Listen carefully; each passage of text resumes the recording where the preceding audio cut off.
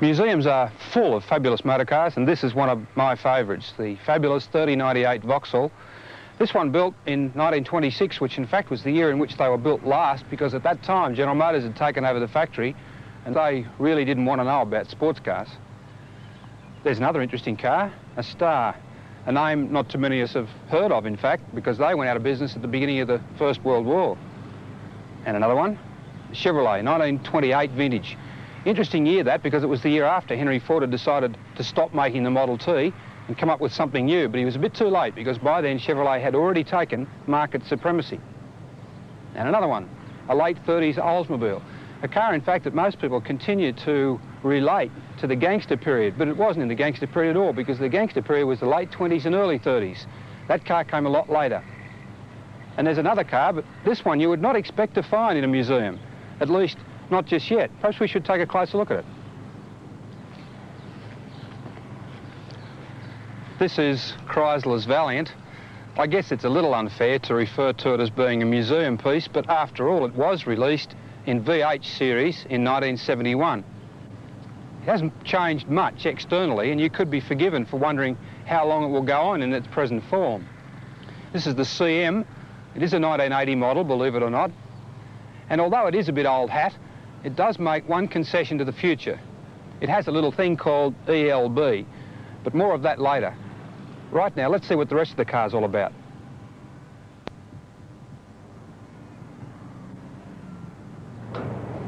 This is a mid-range Valiant, mid-price range I mean, obviously, in that it has a few of the more pleasant options, but not all of them.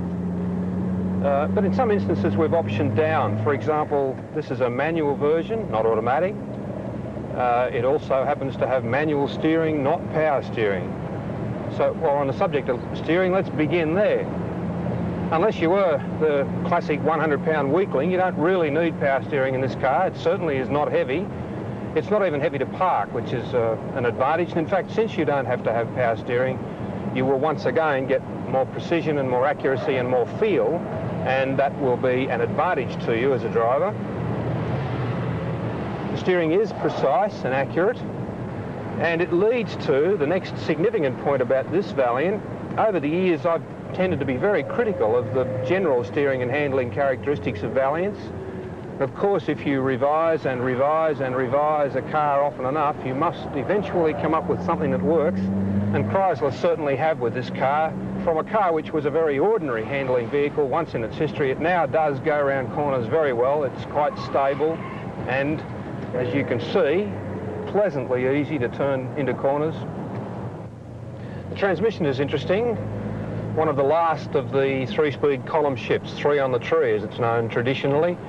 In the 50s they were very popular, even in the early 60s, but then subsequently, of course, three-speed column shifts were replaced by 4-speed manuals or even more by automatics. But here it is, the Valiant still retains the 3-speed column shift. And in fact, it's not a real disadvantage. It's not difficult to use. There's a fairly long travel, but it's certainly not difficult, it's not unpleasant. It's there at your fingertips, ready to use.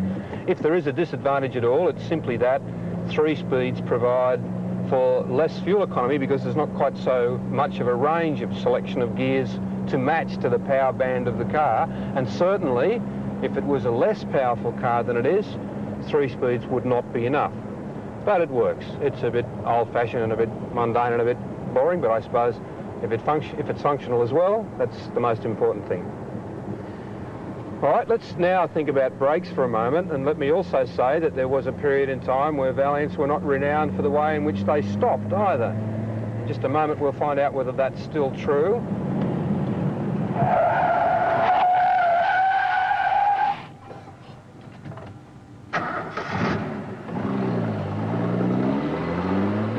That's interesting. Valiants used to lock back wheels, and now it's locking front wheels.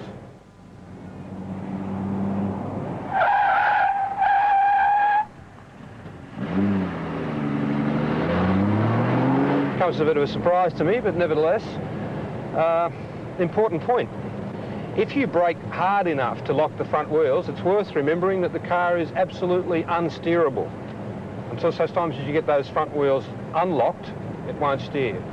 That simply means feel for the limit of adhesion and don't overbrake if you can possibly avoid it.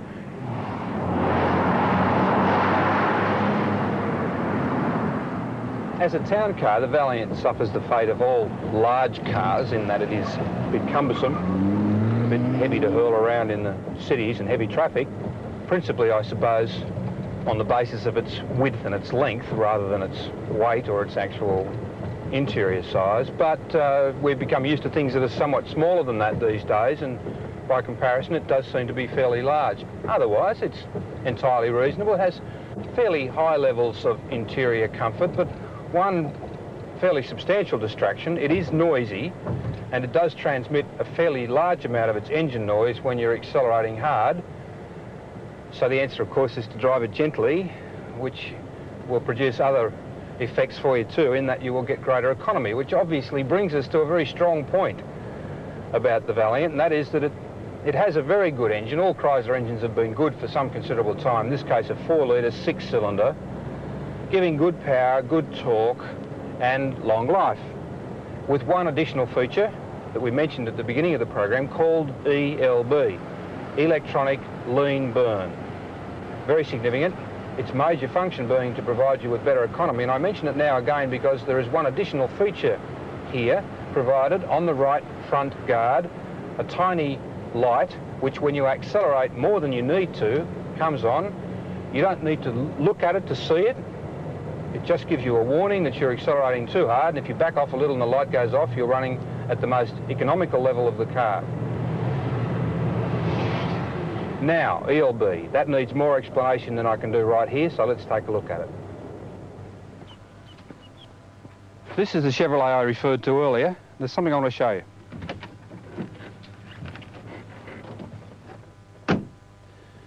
Once upon a time, all of the fine-tuned controls which we now take for granted because they're built automatically into the car were operated manually. Some people, of course, will remember manual chokes. They're not so old that they're dead. There it is, manual choke, manual throttle independent of the foot accelerator, and a manual advance and retard mechanism for fine-tune of the ignition. Now Chrysler have gone one step further than everybody else with ELB. That is, all of those fine-tuned controls are now computerised, and provided the computer works, there is no way of the car ever running out of tune in any of those departments, even allowing for throttle openings, temperature of the engine, almost temperature of the day.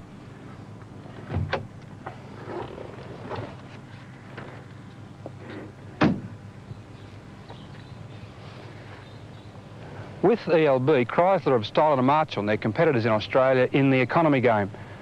This car produces figures of economy in the vicinity of 14 litres per 100 kilometres, and that compares more than favourably with the 16 or 17 litres per 100 kilometres produced by Commodore and Falcon.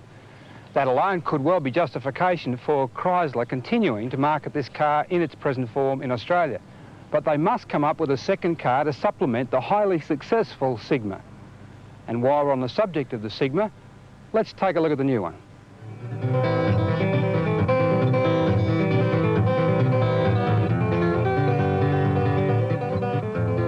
Just a couple of months back, the Mitsubishi Corporation of Japan completed their effective takeover of Chrysler Australia, following the formidable success of the Sigma, which is a Mitsubishi product.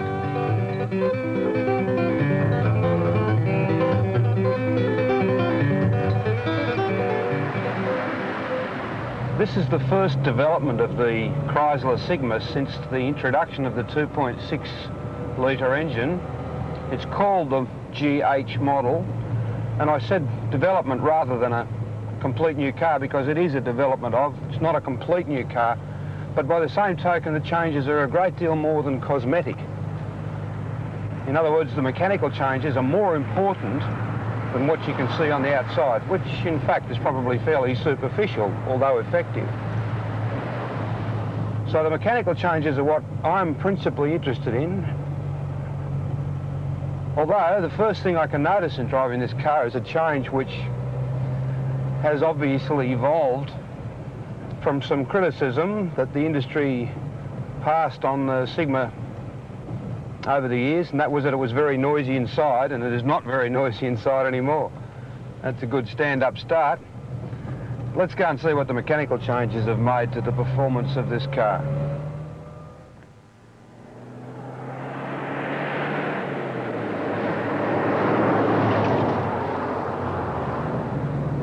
Changes made to the Sigma in the area of its suspension are obviously working very well. They've added some size to the front sway bar to control roll and a new sway bar at the rear, but at the same time, as a result of being able to control the body roll with sway bars, to somewhat reduce the tension of the springs and give the car a softer overall ride, and then control that vertical movement of the car by making the spring rates progressive, so that as the car comes onto full bump, they increase their tension. It really has worked very well. The car has become exceptionally sure-footed.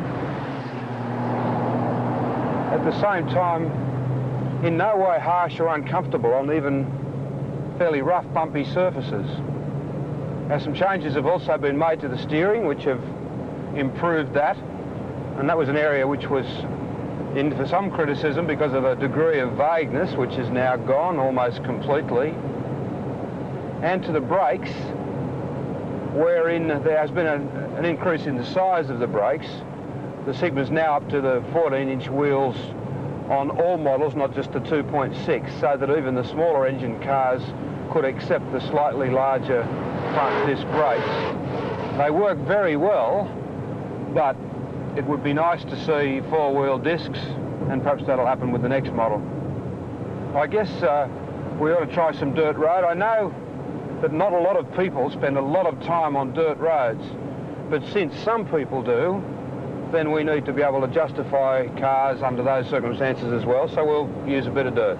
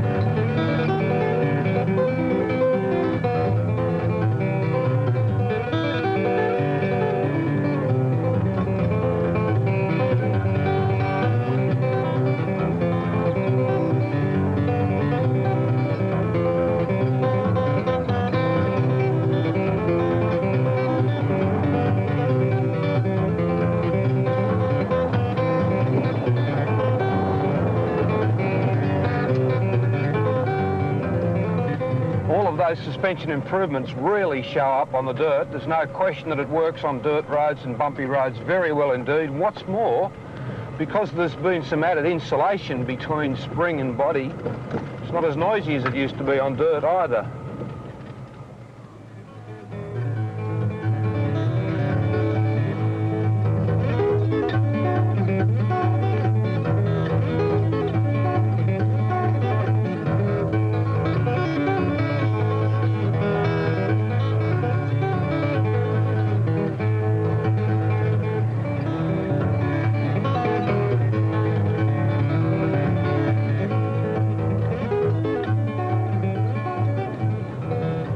One other small point arises from that exercise on the dirt, and that is that the Sigma could use a limited slip diff, and particularly with the sort of power that's available from the very big four-cylinder engine, 2.6 litres in capacity, and perhaps that's something that Chrysler Mitsubishi could consider for the future. And as well, it brings up a subject of the mix of power and economy.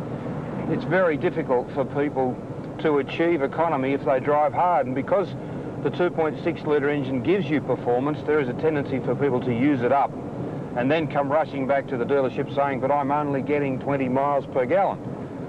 It's understandable. You don't have to use the power. The power is there for cruising effectively, and if you do use it in the right fashion, you will get up to 25 or 26 miles per gallon from a 2.6 litre Sigma, and of that I am absolutely certain, because we've achieved it. We can do that. Anybody can do it. Now, to help you to do that, Chrysler have taken the little fuel pacer light that they mount on the mudguard of the Valiant and placed it in the dash panel of the Sigma. And because it is a light and not a gauge, which you need to look down at, you will see it when you push the accelerator too hard and it comes on, and you will be able to just ease off enough to turn that light off again, which will give you as close as possible to the best economy from this car. This Sigma uses the new Australian 5-speed manual gearbox from Borg Warner. We've waited a long time for this gearbox to be available, and finally here it is, and the Sigma is the first car to make use of it. It's much the same as every other 5-speed manual transmission that you could buy, but it has one slight difference. Reverse and fifth gear are exactly opposite one another in the gate, thus meaning there is no chance of you snatching some of reverse while you come from fifth to fourth, which is quite common, or alternatively, in the process of going from third to second to get across towards the reverse gear gate, in the case where it might have been on the other side but down the bottom of the gate. Now, this might sound a bit confusing, so have a look. It happens to be reverse there, fifth there. There's no way you can confuse the two gears, and reverse is not selectable by mistake at any time other than when you might be picking up first, in which case you're standing still anyway, so it won't be a problem.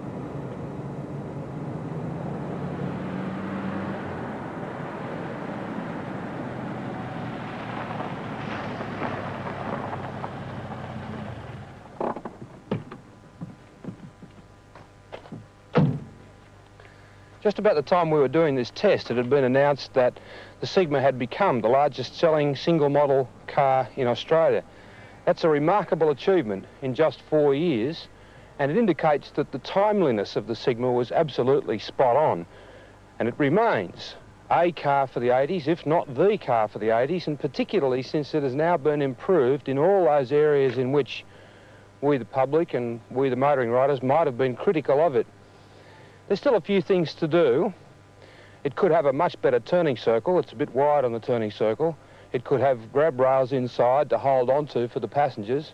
We've been talking about that for a while too. And certainly when there is a complete new model, it will need to be a little differently styled, and better use of space for interior should be made.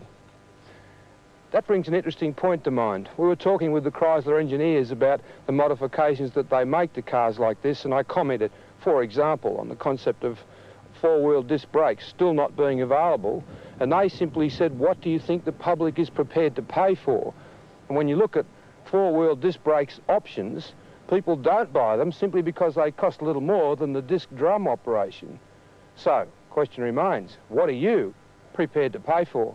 I guess the responsibility in the long term rests with you, except that, of course, if they put only disc brakes on, you'd have no choice but to pay for them.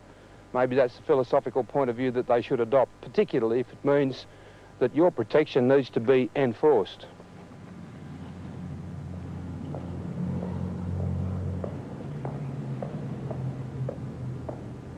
That 5-speed gearbox we were talking about just a moment ago was created here at Borg Warner.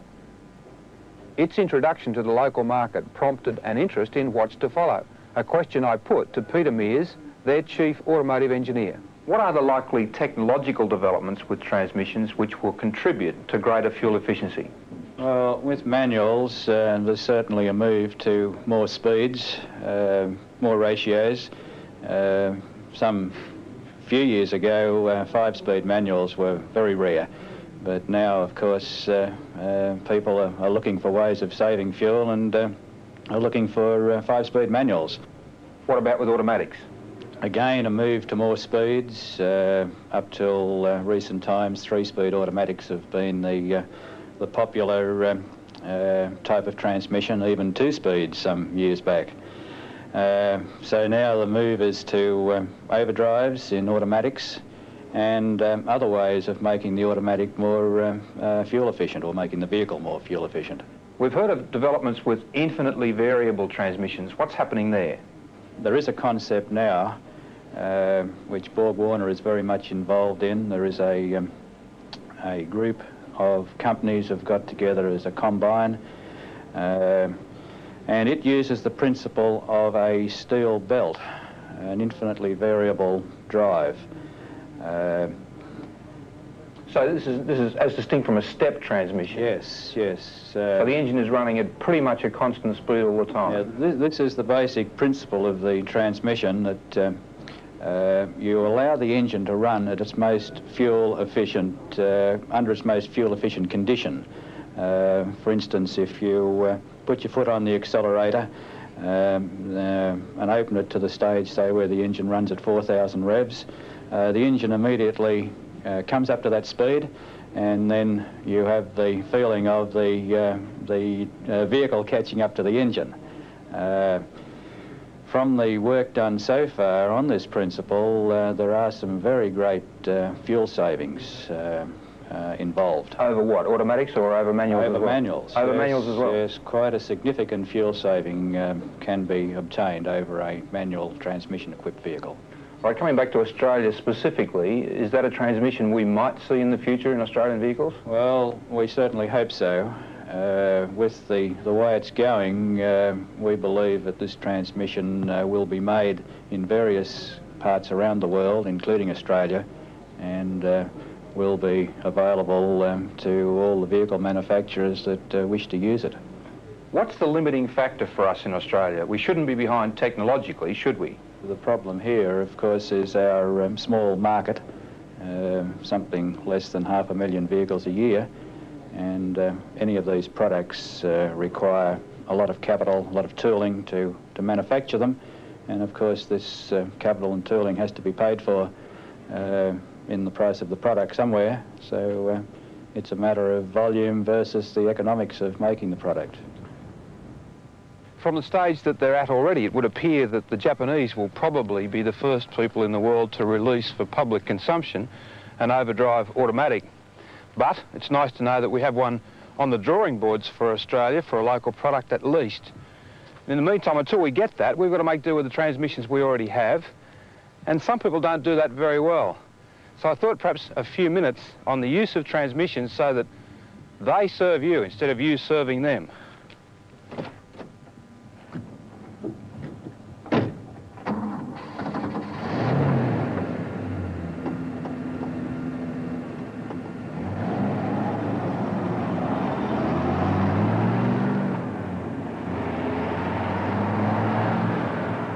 In the first place, let's look at a manual. In this case, it's a 4-speed manual, but there's no essential difference between the 4-speed and the 5-speed, except that the 5-speed gives you that 5th gear to run at higher road speeds and lower engine revs.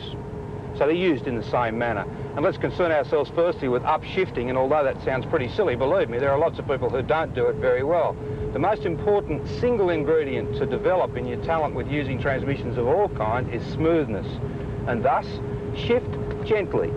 Don't strangle the gear shift lever, just take hold of it nice and gently and pull it through up to the next highest gear until you're right up to the stage that you're in the gear you want to travel at. It's that simple. Just to give you a little bit of added smoothness, it might be necessary to watch what you're doing with the clutch, and it is possible to make a double movement with the clutch, that is to let it up to the point where it just engages and pause there just for a fraction of a second and then finish off the shift. That way the engagement, which is part of the smoothness, will also be as smooth as it can possibly be. And the benefits are simple: longer transmission life, not so much stress on the mechanicals, including the engine, and better economy because you're not racing things. Okay, now downshifting, and that's a totally different ball game. Over the years, and certainly a long time in the past, it was necessary for people to employ a technique known as double shuffle or double D clutch, which meant firstly that it was necessary to blip the throttle, to bring the engine revs up manually as you pass the shift from one gear down to the next. Now that's no longer necessary since there's been an innovation called synchromesh, in the sense that you don't have to use a double movement of the clutch. But it is still a good idea for smoothness to blip the throttle between changes. And if you do, it will help you to smooth up the mesh of gearbox, engine and road speeds, so that you don't get, for example, this sort of thing, which you just stick it back in a second and you watch what happens. Right, it's uncomfortable and it's untidy, you get some sort of a lurch, and if you're travelling fast enough, it's even possible to lock up the rear wheels when you do that. So how do you do it? Right, in fourth, shift to neutral, and as you're passing the shift through, just blip the throttle, bring the engine revs up. 3-2, same thing, down you go. blip the throttle, select the next gear. Easy, very smooth, beautiful and efficient. Now, one development of that, you'll find yourself occasionally driving along, braking for a corner, and you'll want to blip the throttle. Now, you can't have your right foot on both the brake and the accelerator at the same time, or can you? Now we come to a thing called heel and toe. It's a bad name because you don't any longer use your heel and your toe. You use maybe the ball of your foot and the side of your foot. But simply means that you brake, rest your foot gently but firmly on the brake and slow down for the corner. And as you approach, just roll your foot across and blip the throttle in exactly the same way that you would have done if you were not braking, so that when you engage the lower gear again, it's smooth, it doesn't upset the stability of the vehicle, and it is much smoother. It's not simple. It does take a few weeks to learn it, but it's worth learning for all of those reasons I've just described.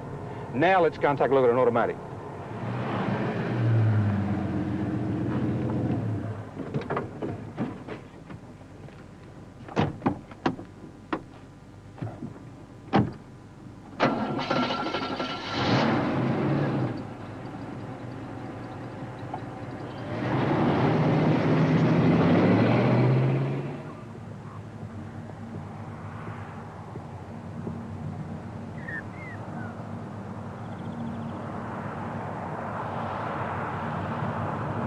Most people over the years have been conditioned to drive automatic cars simply by putting the shift lever to D for drive and letting the gearbox do all of the work.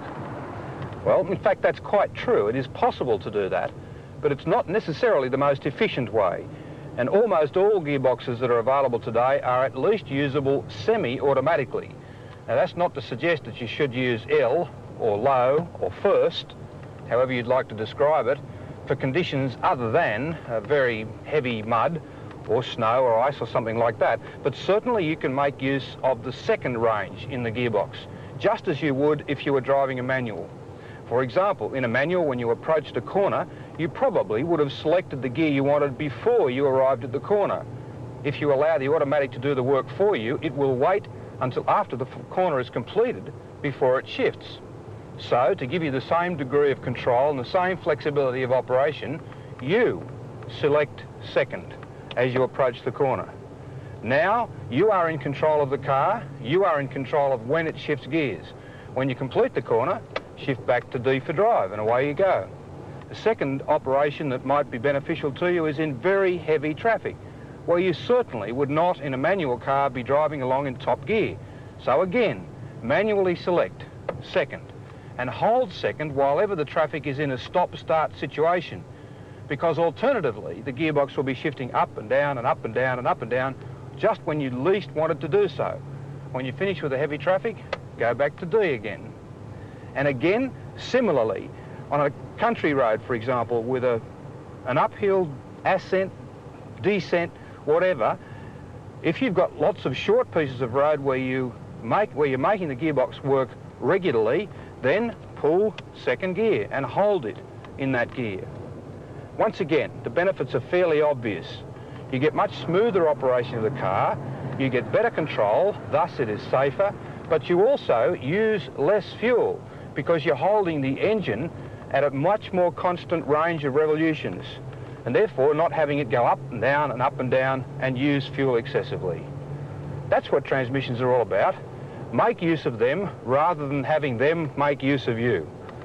You'll get all of the benefits I mentioned and a good deal more pleasure from your driving. Good night. Back next week.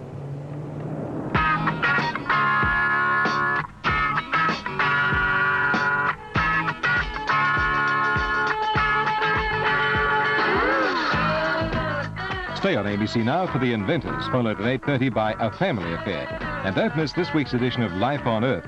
It includes some really breathtaking action sequences of birds in flight, filmed by one of the world's great nature cameramen, Maurice Tibbles. A truly unforgettable look at the lords of the air in Life on Earth, tomorrow night at 7:30.